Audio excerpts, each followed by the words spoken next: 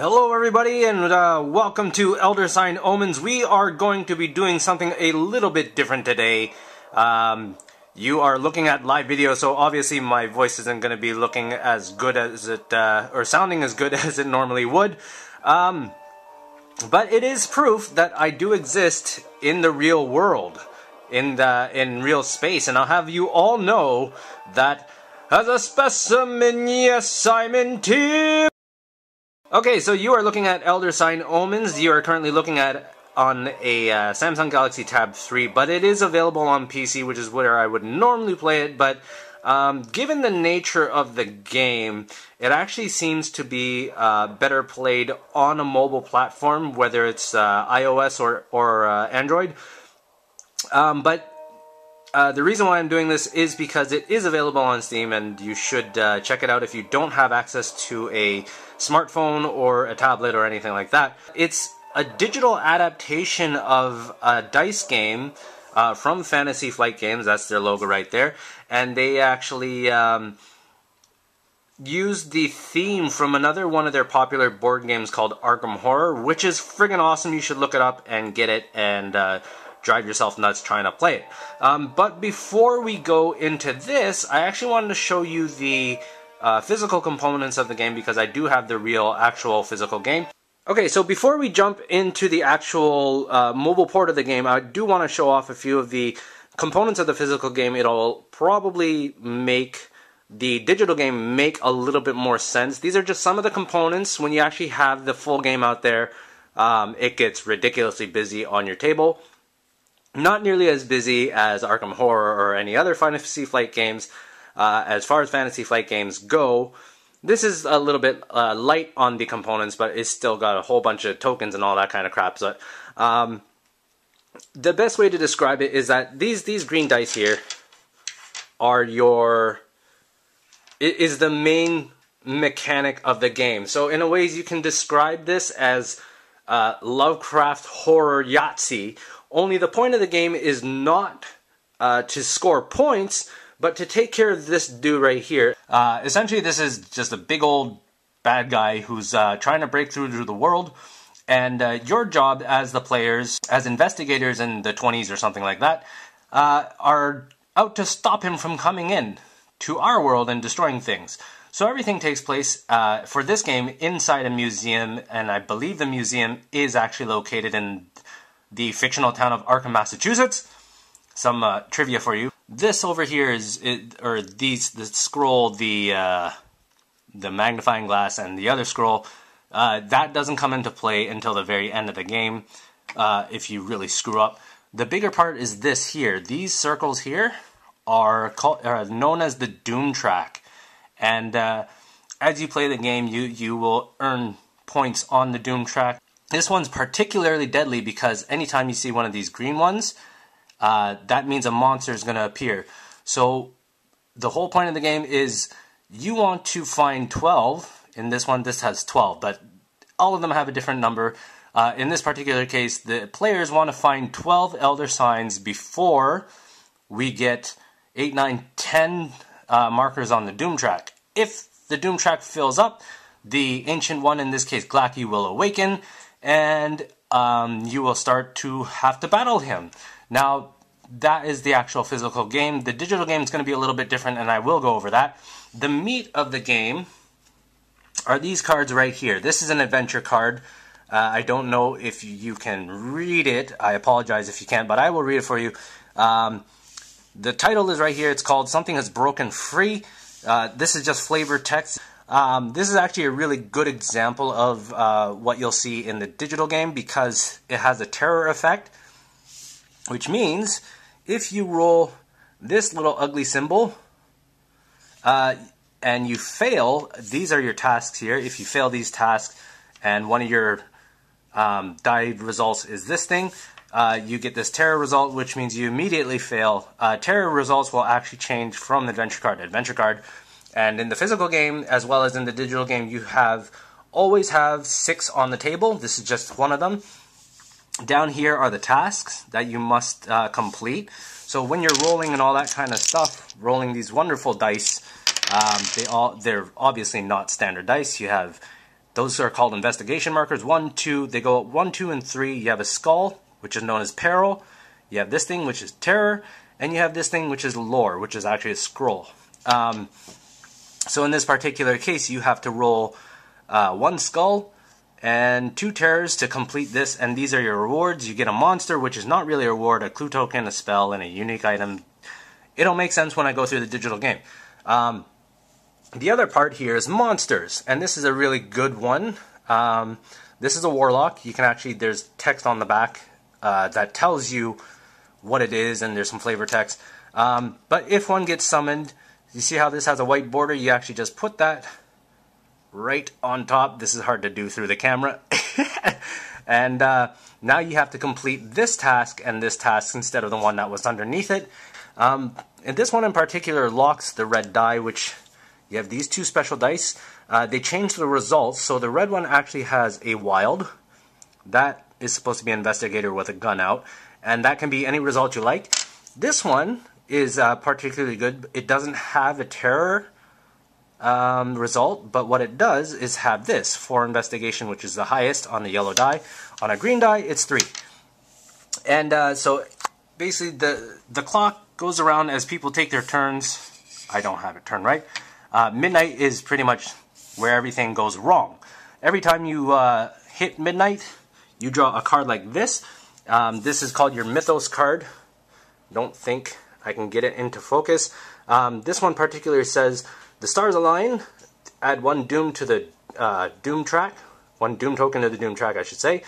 And then there's your lingering effect at the bottom here, which in this case is all adventure cards have 1 additional sanity penalty today. So you draw that every midnight, and that's kind of the way the actual game works. And then as you complete, some of the rewards here will actually give you an Elder Sign, which will get you to the 12 that you need on this guy. And that is pretty much how the physical game works. Oh, actually, one of the things that I wanted to mention is that, let me get over here. The Unseen Forces expansion, which is right here, makes the physical game a lot harder, but, you know, I'm not digging that out. You have Blessed and Cursed dice, which have dice, I should say. Blessed and Cursed dice that will change the outcomes. This does not appear in the physical game, but as far as Elder Sign Unseen Forces go, there are some elements in the digital game that incorporate from Unseen Forces that are incorporated into the actual game. Now, I'm going to take an aside because I made my own mistake here.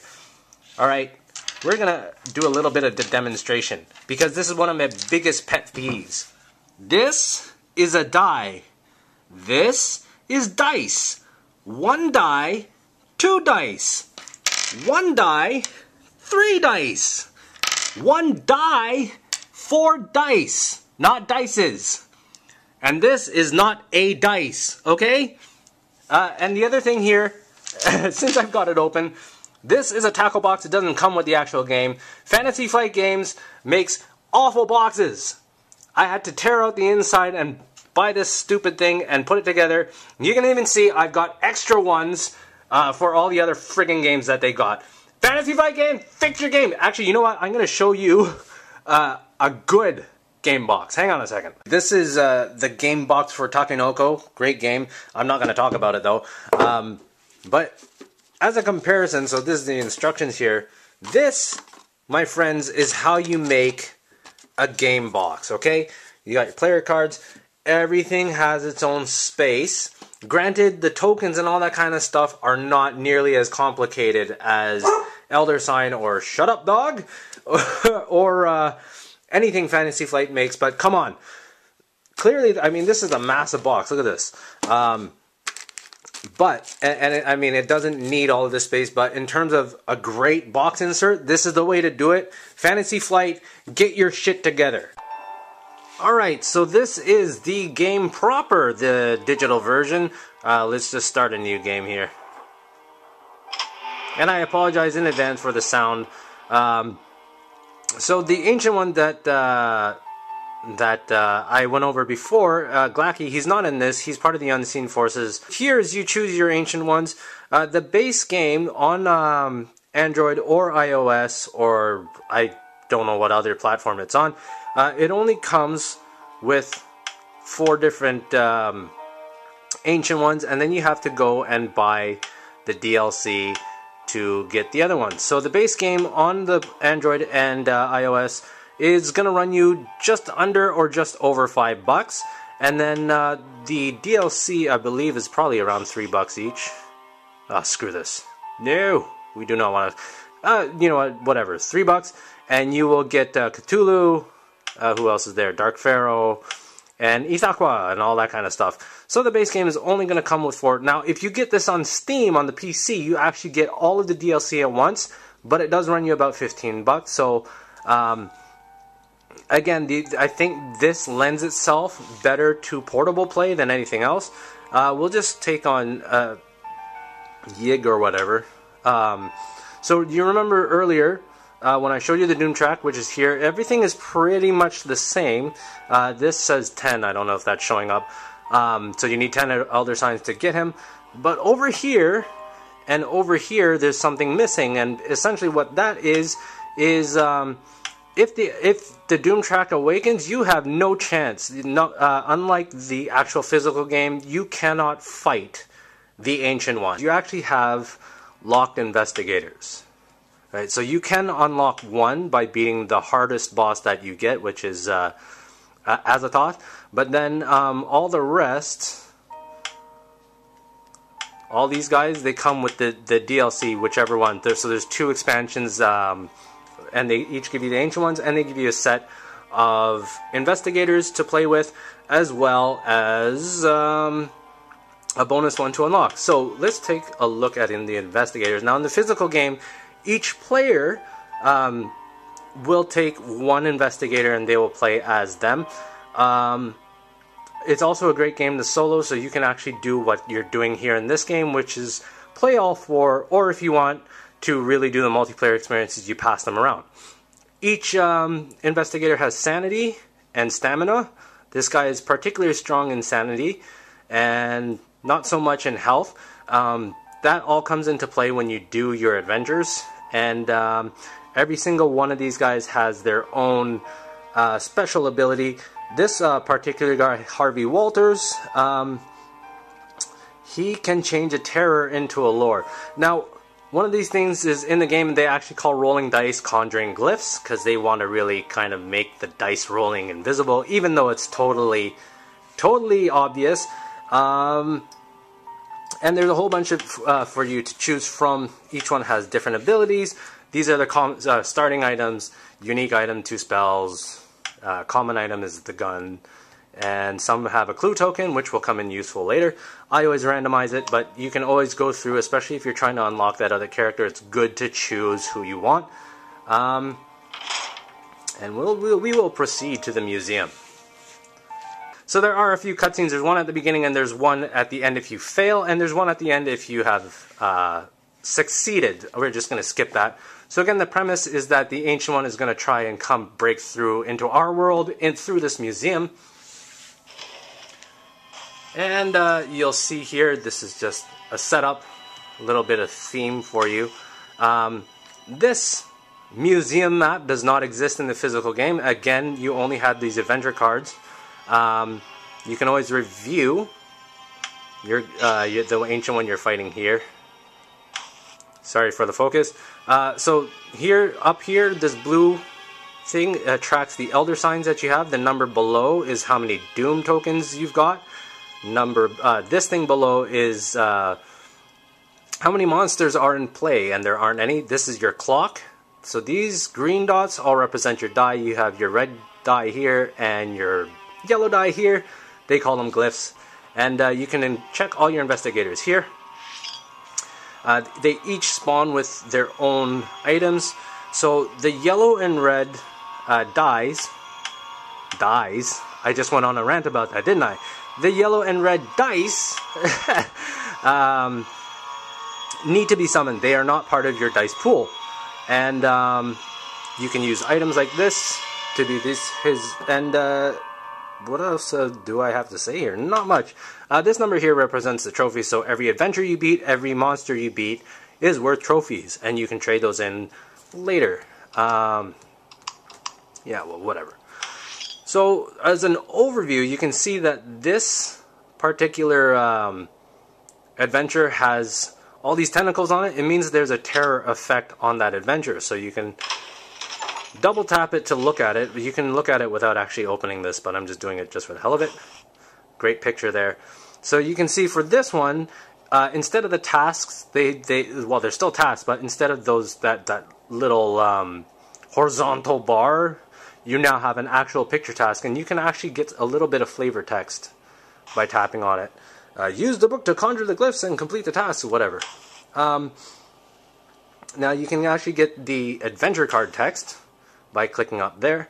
So before you've rolled anything, you don't actually have to complete this one. You can return to the map, and this is worth 2 trophies. You get the flavor text, blah, blah, blah, blah. Let me just close this here. So for this one, all you need to pass this is a skull and a terror, or a peril and a terror, if you will. These represent your glyphs, and this is just how you start your roll. Now here's the big thing. If we fail this, we will lose 2 sanity. These are little brains of 4. And but the rewards are high. So besides the monster, which we don't like, we get a clue token, a unique item, and an elder sign. Now I'm probably going to fail this, but I'm going to show it to you here. Come on. Oh, I got to close this. Bring up your inventory. We will summon the yellow glyph. And let's summon the red one. Not that I need it for this, it's probably a waste, but this is just for demo purposes, and you roll like this. Okay, so I didn't roll a terror or a skull. So as per the rules of the game, you must discard 1 die when you fail. We'll do that, it doesn't matter which one. So this little box is your investigator. He pops up if you want him to hold a die for you. Since we don't have a result we need, we're not going to do that. Now here's the thing that's a little bit different than the physical game. The rules of the physical game say that you can only hold once or have someone assist you per roll. You can't do 2 at once. This game is a little bit more forgiving, and that basically if I had more people on this card, all of their pictures would show up, and you can actually have each one hold a die, which is not the same as the physical game. However, the reason why they've done that is because this game is so much harder. Now, for this particular challenge, we have to remember that the terror and the skull, as well as the scroll, only show up on one side of each die. So that's why we almost never get anything. So now I've actually rolled a wild, which means if I click it, I can choose whatever I want it to be. Now this is where you're going to see the hold come in play, because we don't have a terror, we need a terror. So I'm going to discard 1, and I'm going to have him hold it. You can only do that once, but you can, again, if you have other guys there, you can put it all on top. And we'll just continue on until I get a terror or fail. Now actually I don't need the yellow one. Oh, there's my terror. So now we can actually complete. So this actually had a terror effect on the card. So if I were to fail, if I could not complete this task and discarded a card, I would suffer the terror, which is you failed this adventure after discarding a glyph. So good thing, rolling a terror on this one is very bad, but again we have what we need. So we're going to change this into a skull because we've held the die, or the glyph I should say, and now we just drag them and we've completed. We collect all of the rewards, 2 trophies, we get a monster, we get an elder sign, we get a clue token, we get another red glyph conjure, as well as 2 trophies. Now, what you need trophies for, okay, we actually have a lock and a monster, so that's good. What you would need your trophies for is, the entrance here never gets infected with anything. It is kind of your go-to health station. You can spend a turn and just gain stamina or sanity for free, or you can spend 2 tokens to raise either 1 full or 4 tokens for both of them full. You can also do a kind of roulette just to see if you can pick something up. You have a punishment or a possible punishment of losing sanity and losing stamina. And then you have the souvenir shop where basically you can spend trophies and get items. Sometimes that actually comes very handy, but remember when you do this, that is your turn and it goes on to the next investigator. Let's just kill this. Now here, you can see how it's kind of pulsing green. That means there's a green lock. You can also see it here that there's a lock icon on one of the green glyphs. And this hand that's popping out of the challenge, it means there's a monster on top. So if we go and take a look at it, the monster is this cobra dude. It's called a Serpent Sentry. And we get a Doom +1. So, oh, here's another thing. To beat him, we only need a 1 investigate. And that's the only way to clear him off of the adventure. But the price for killing him is we get a Doom on the Doom track. A Doom token on the Doom track. Which, of course, will bring us closer to failure. And he may be covering something up. I don't actually know. But this is the actual card's task. Again, it's got flavor task. There were great truths to be found by those who knew where to look for them. And it requires 2 peril, blah, blah, blah, blah, blah. Not a bad punishment, only sanity. A clue token is our reward, a spell is a reward, and we'll spawn another monster because the game likes to dick you like this. Now, if I was playing the physical game, I would say this is not that hard. There's something about the random number generator in this game that really, really doesn't want to give you the singles, or more than one of them. Sometimes you'll roll all scrolls, which makes no sense, but for the most part, it's really hard to get more than one skull, more than one scroll, or more than one terror. Although, terror does appear to show more often than not. So I'm going to call shenanigans on this game. Risk reward. Reward is going to be an elder sign, a unique item, and a clue. The clues allow you to re-roll as many dice as you want before discarding or before completing your task. Let's see if we actually have one. We do not. The other thing here is we have a spell. I'm going to just show it to you here. So spells allow you to lock dice outside of your one focus roll, which is when you drag the glyph over to your guy's face. This will allow you to lock something before discarding and all that kind of stuff. It's basically an extra focus. Now in the actual physical game, when you lock a die to a spell, it stays there until it gets used. So even if you fail the adventure or whatever, it's not available for anyone to roll, but it's available for anyone to use in their roll. In this, if you don't use it, it's gone. Everything goes back to the dice pool, or the glyph pool, if you will. And the biggest thing here is that, as you see, she has 6 sanity and 4 stamina. Each of these characters have this stat. Here we go, 4 and 6, 7 and 3, etc., etc. If you fail in this game, again, as an example of this, you take this penalty instantly. Now, if either one of these goes to 0, you lose your investigator. In the actual physical game, if that happens, you just roll a new investigator out of the pool, and you continue on as normal. The physical game gives you a lot of grace. This digital version of the game is absolutely punishing. So, as I showed you before, there's an expansion called Unseen Forces. It makes the game so much harder. So, before I put that into my game, I was able to I would say 50-50 win or fail this game. After I put Unseen Forces in, I've been failing ever since. I have yet to beat it.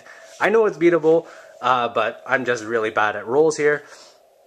But the big thing is, they've taken away the handicap, or they've handicapped you by not allowing you to roll another investigator once you're done, or once one of them is dead.